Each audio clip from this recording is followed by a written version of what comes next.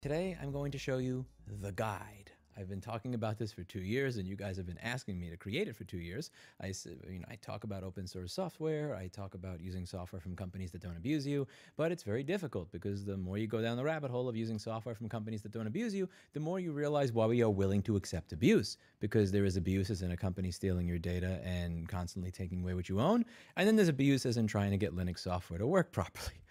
They're different types of abuse, but they can both be seen as abuse. So I've made this guide and I posted it elsewhere. I posted this on my community page, Discord, everything else, but from the comments, it's very obvious that a lot of people haven't found it. So here is the dedicated video to it. You can find the video, I'll link it down below.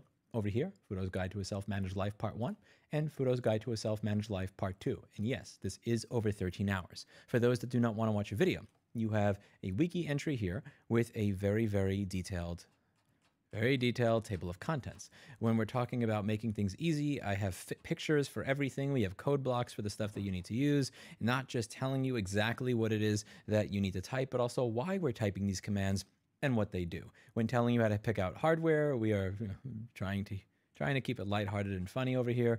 And as you can see from this little bar on the right and the size of the text, that if I hit page down, that's a lot of guide.